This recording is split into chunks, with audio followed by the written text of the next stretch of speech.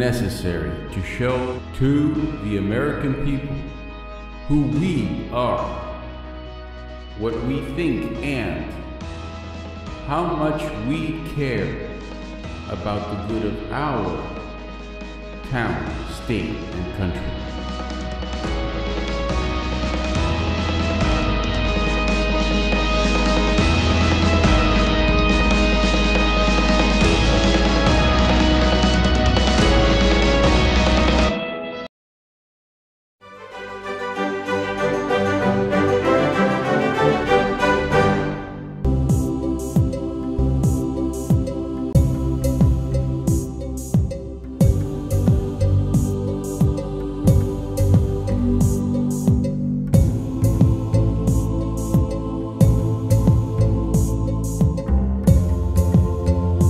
Awesome privilege to hear from the Grand Vice President of the Daughters of Penelope, Georgia Indiana. I would personally like to congratulate the AHEPA family of Atlanta for planning such an extraordinary celebration to commemorate the 100th anniversary of the Order of AHEPA. A weekend of history celebration which sets the tone for the future of the AHEPA family. Job well done. Thank you for allowing me to be a part of the celebration.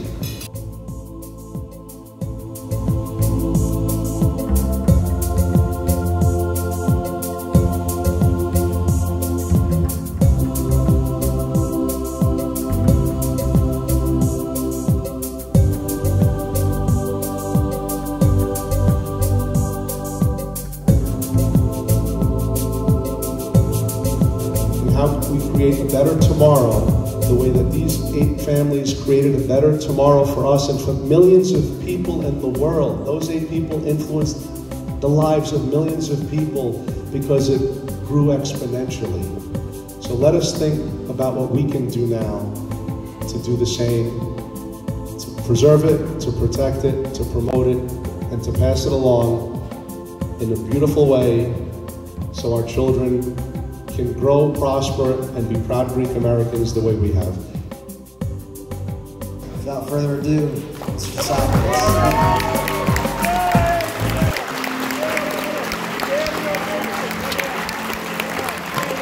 Thank you so much. It's great to be with all of you tonight. First of all, let's thank our MC Greg for doing a great job.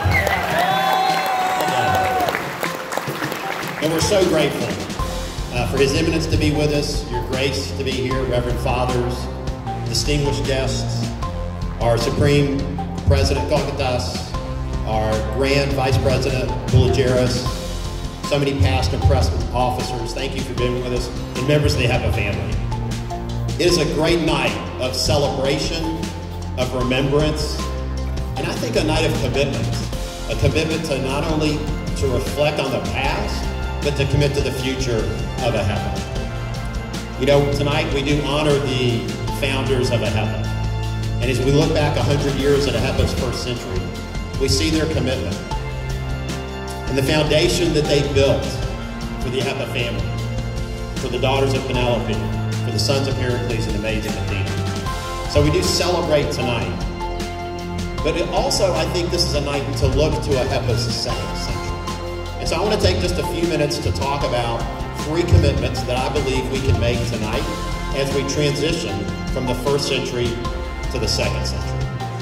So the first commitment that I encourage us to contemplate tonight is to honor our history. We are so fortunate to have the families of the founders, to have the memories of the founders tonight. We reflect back to 1922 and the world that they faced as they came to America.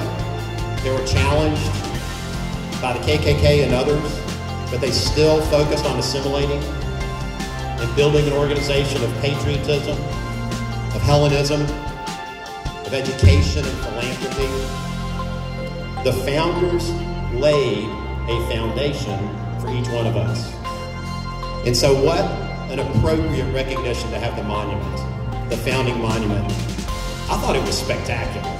Will you please thank the contractors, the designers, the donors, the benefactors that put that together. Terrific. And Michael Ambrose, great job hosting us out there. Way to go, Michael.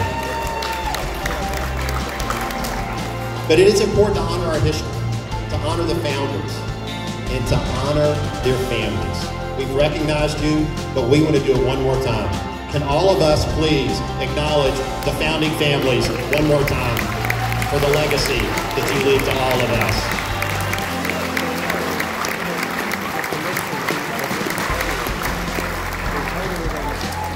So to honor our history, it's important for us to acknowledge our history, both collectively, but even individually.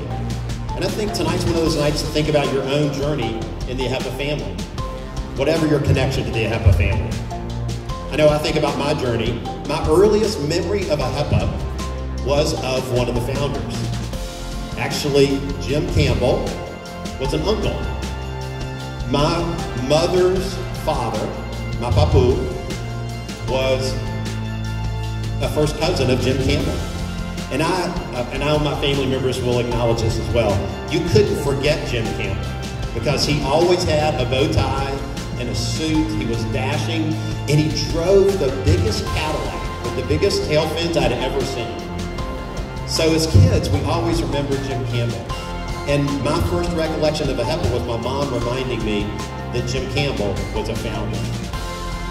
And then for so many of us, as it was true for me, the next step was the Sons and Maids. And that first awareness of AHEPA to Sons and Maids. We were in Sons of Pericles, and it was great, both fellowship and fun, service projects, and a lot of basketball. It was great being in the Sons of Pericles, and then, along with my lifelong friend, Chris Nastopoulos, we joined AHEPA in our mid-20s. Those of you that remember Chris know his commitment that he made to AHEPA. So Chris and I joined AHEPA in our mid-20s. And part of the legacy of founders is the mentoring that goes on fulfilling that legacy. And Chris and I were mentored by people like Tom Conscious, John Stamatiadis, Johnny Economy, and Bill Marianis. When we joined, they taught us what it meant to represent AHEPA and live out the legacy of the founders. And then I see it today in Marietta, chapter 519, with leaders like Keith Paxton and Ron Sprouse, and of course, Harry Caprace. So the legacy continues. And I think one of the commitments important for us to contemplate tonight is to honor our history by taking the lessons learned of that bravery, that commitment from our founders, and to take that into the future. So that's the first commitment I encourage all of us to consider. Second commitment is to lead by serving. To lead by serving. Now, there are a lot of different leadership models. Some it's leadership by control. Some it's leadership by popularity. In my view, there's only one way to lead, and that's to lead by serving. I think AHEPA has that opportunity for us to continue to do that. To serve each other, to serve the communities in which we live, to serve Greek American communities, not only here, but Greek communities in Greece and beyond. We have that opportunity to serve. And serving makes a difference. I've been so fortunate to see this in my work life. I've been blessed to be part of Chick-fil-A for 45 years. And it has been an unbelievable education for me of what it means to serve. Like many of us that have worked at Chick-fil-A, I started Chick-fil-A as a restaurant team member when I was 17 years old in high school. And my operator and owner, Gary Geddes, taught us to serve. And he taught us because he was grateful to us, and we express gratitude to our guests each and every day. And then he taught me to serve by introducing me to a gentleman named Truett Cathy. Some of you may have heard that name before. Truett Cathy's the founder of Chick-fil-A. He's now passed, but he was a mentor to me because Gary introduced me to Truett. And he taught us to have a my pleasure attitude way before he asked us to say it in our stores. But service makes a difference. And we see it each and every day when we serve in communities, whether it's our owner-operators that serve their communities or the Chick-fil-A Foundation. Service changes lives. This is just an aside, by the way. I talk about Chick-fil-A. You mind me talking about Chick-fil-A for a second? Is that okay? All right. So you may not know this, but there's another fraternal organization that I'm part of, and it's called Chick-fil-A Greeks. And it's because there's probably a dozen, maybe 24 of us with all of our spouses that are part of Chick-fil-A Greeks. And so we connect together at our annual meeting, we text each other, we cheer on in name days and birthdays. And so you think of Chick-fil-A as this Southern company, but when we start talking about from Zabukas to Mastukas, from Miltiades to Balsamides, Demetriades, Heracus, Hatsopoulos, Sulamiotis, Sakis, I can keep going. Mortacus, we call it Cotta Filet, just to be sure. But here's the thing. You honor your history when you talk about your shared identity, and then you connect to serve others. And that's what we do at Chick-fil-A Greeks. Now, one final thought about this second commitment to lead by serving is remember that AHEPA does it every single year in one very important way. And it's the support of education. And so I just want to ask you, if you, just think about this for a minute, if you have received a scholarship from AHEPA, or you've had a son, or a daughter, or a grandson, or a granddaughter, or a niece or nephew, or a godson, or a goddaughter, if you've been the beneficiary or your family of an AHEPA scholarship, will you raise your hand high and hold it up? Look at all these families that are impacted by the philanthropy, the serving of AHEPA. Let's give it up. Congratulations. That's terrific. So, as we look to the 2nd century, I do think it's important to honor our history. I think it's important to make the commitment to lead by serving. And third, I think the commitment that's so important is to develop the next generation of leaders. To invest in our youth, because they will carry us into the 2nd century of AHEPA. Again, I've seen this at Chick-fil-A. We're in our 3rd generation of family leadership. Truett Kathy to Dan Kathy to Andrew. We're in our 3rd generation of senior leadership. But you know, it's when you give young people responsibility.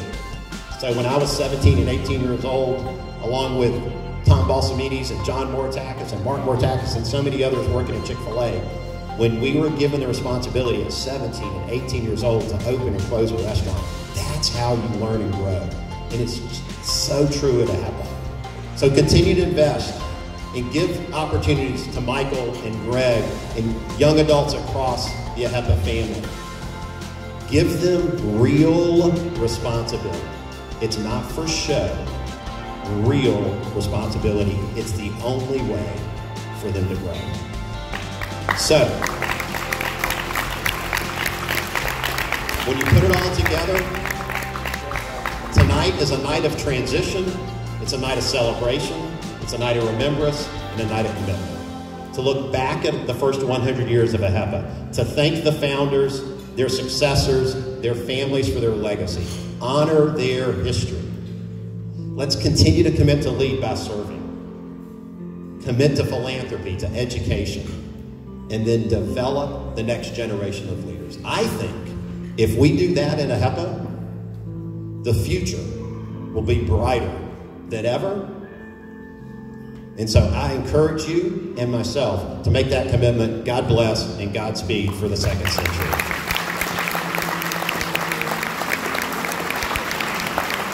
Wonderful.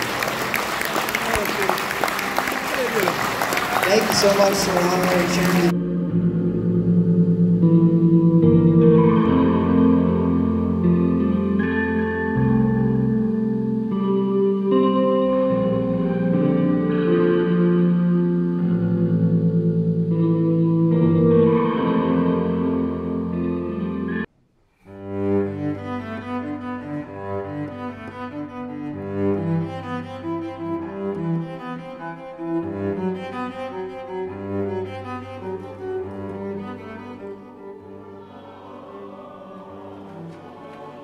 Make a difference, my brothers and sisters, this Sunday and every day in your life. Let the AHEPA family and our Holy Archdiocese not only honor the forefathers, they made a difference in our lives through their example and through their service. Now is our turn. Now is our time. Now is the time for our children to show them and to let them know that they have a responsibility with us to make a difference in the world. Make a difference, because without that, we are not really fulfilling the commission of our Lord and Savior Jesus Christ to be His disciples, His apostles, His evangelists, and His witnesses in the world. Amen.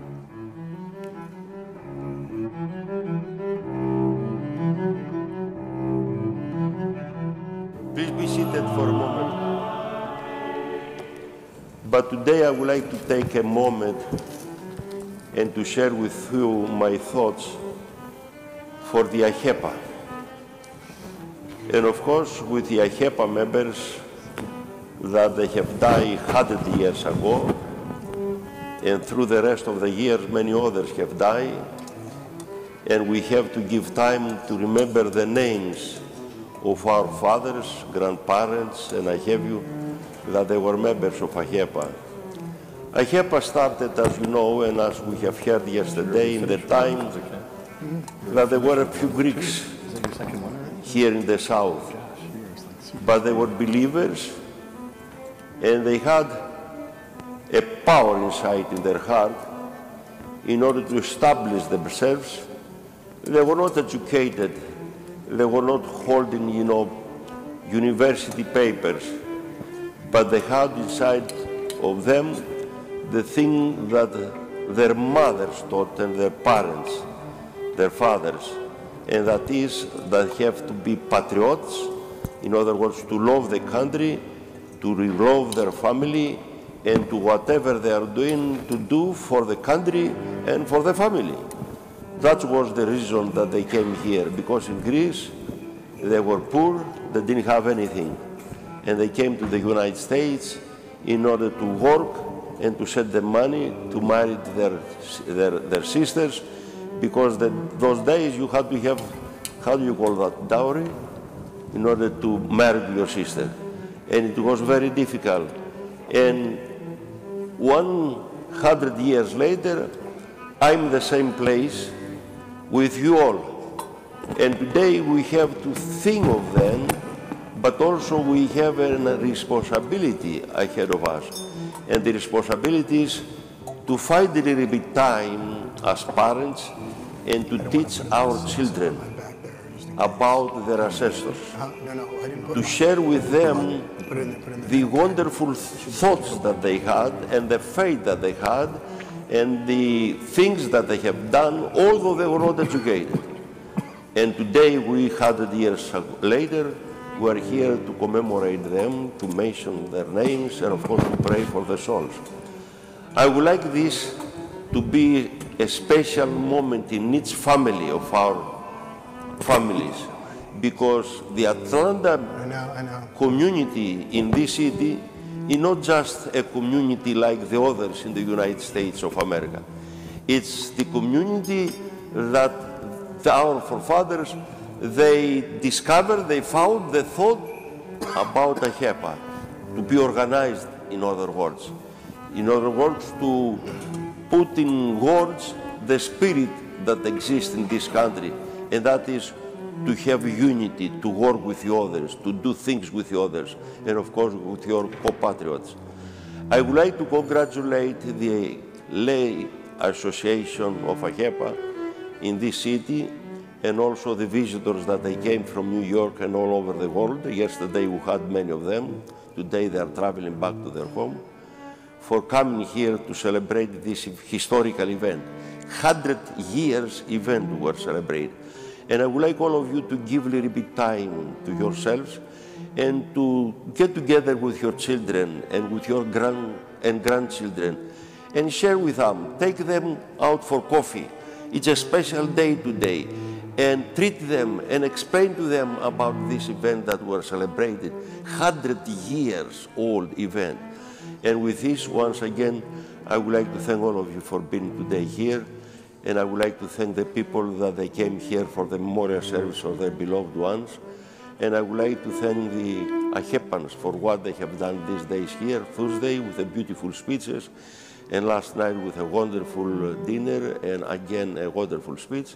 And of course for coming today with Artoclasia and with an emotion. God bless all of us, and God be with us today, tomorrow, and the rest of our life.